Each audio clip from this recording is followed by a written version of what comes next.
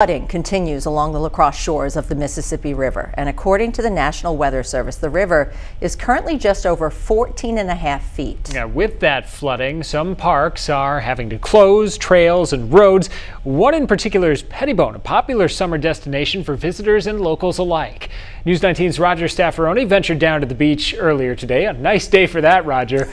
But you're learning what parts, if any, are still able to be enjoyed. Indeed, I'm dressed for the beach. Look at me. Hello, Dustin. I spoke with park officials who told me that while La Crosse is no stranger to flooding, summer floods are more of a curveball.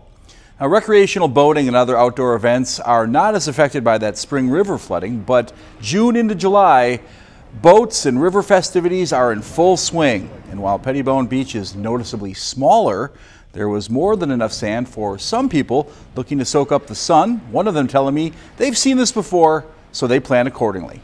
I mean, this will be my senior year, so we've seen this last year for sure. I mean, this whole building was underwater last year, so we've been used to it. I would just say be careful. The current's really high, obviously, and it's moving a lot faster than normal. So, yeah, that's about it.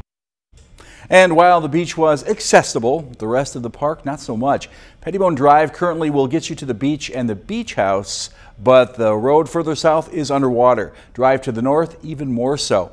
And Dustin, you can see that the water in the park is not just covering the trails, but flowing across them. One park official telling me that when the water does recede, there will be parts of the road and trails washed out and gone. The lesson, do not walk through any water-covered areas, period, the end. And take your time once those waters recede as well, it sounds like. Thanks, Roger. And this week, of course, is Riverfest, which is set to begin on Wednesday, still going on as planned. According to Riverfest La Crosse's Facebook page, this high water will not interfere with this week's events. But